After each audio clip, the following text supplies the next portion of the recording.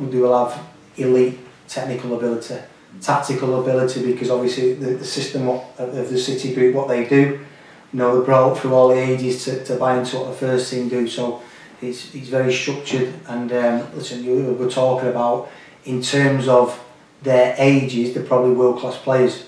So in terms of their age group of where they are at the moment, you're talking about probably a set of players that will be up there with the best players in the world for their age.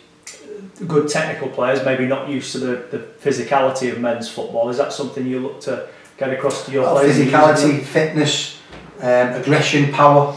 I think we need to bring that into our game. But we'll also have enough young players ourselves that we obviously need to cope with their technical and tactical ability. But then obviously we'll have some power up front which we want to use.